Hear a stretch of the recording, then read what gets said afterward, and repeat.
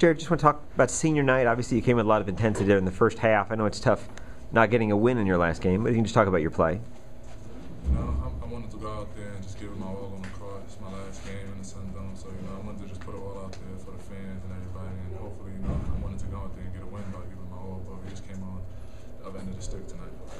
What were they doing started the second half that let them pull away as quickly as they did? They came out a different team. They came out more aggressive and physical, and I think that bothered us because as we played the first half, we didn't come out and do the second half. So they came out a different team, and we should have came stronger, but it happens like this sometimes. They had dominated on the glass in the first game you guys played. Was that something you guys talked about, is having a better presence, rebounding especially in this game? Yes, of course. Last game I had 1 rebound, so my focus was to go out there and get on the boards, and coach told us, they killed us, I think 18. They was up 18 on us, so we wanted to go out there and just show that we could hang with them in the rebounding stats.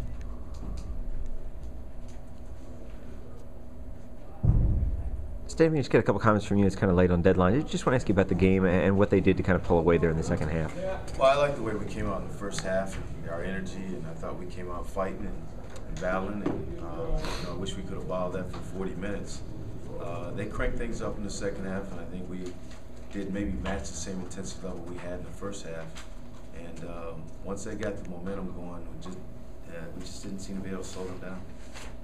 Coach, if they had told you at noon you'd only have 8 turnovers and hold them to 66 points, would you have felt pretty good about that? If I knew we could score a little bit more than them, I would. I felt good about the turnovers. They're not a team that really gets out and maybe forces you into a lot of mistakes. But 3-point line and in, it's just hard to get a quality shot against them the way they guard you. I think we had a good game plan. I thought we came out and did the things we wanted to do to give ourselves a chance for 20 minutes. We just didn't sustain it. Stan, can you talk a little about Jarrid, the way he played tonight, particularly in the first half, though? You guys get off to a pretty good start. I'm really proud of this guy. I mean, he's,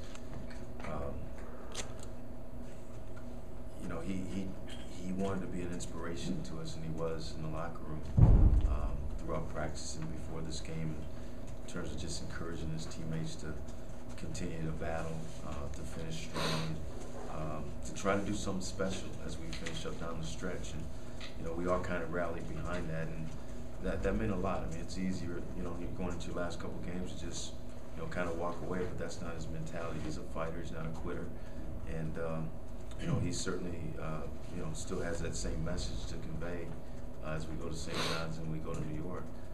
But I love the way he played today. He rebounded. He responded to the challenge I gave our team to battle him. He set the tone with the rebounding, and I thought he gave us a legitimate chance in the first half to position ourselves for an upset. Coach, the zone seemed to give them trouble in the first half. Yeah. Second half, they come out, shoot 10 of 11. It becomes immaterial then when you're playing, doesn't it? Yeah, the zone was effective when we played them the first time around. It was effective in the first half, and really I think it would have been effective throughout the game. We had some silly breakdowns. We just, for some reason, we knew who Ashton Gibb was in the first half. He was 1 for 4, and we forgot who he was in the second half, and he lit us up.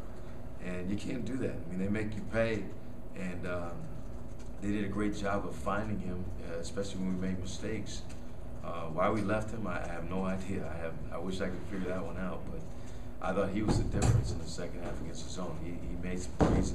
Once they got that lead up to 12, 13 points, we really had no choice but to try to be a little bit more aggressive and play more man.